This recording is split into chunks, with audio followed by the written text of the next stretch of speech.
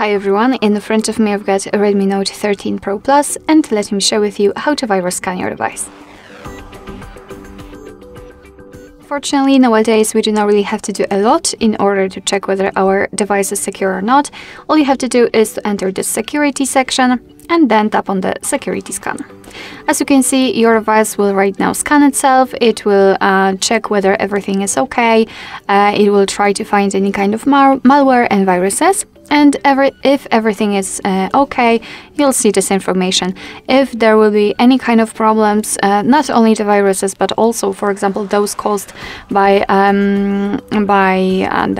variable system update, your device will show you that. It will show you the information, and it will also show you all of these steps. I will guide you through all steps, which will allow you to get rid of that problem.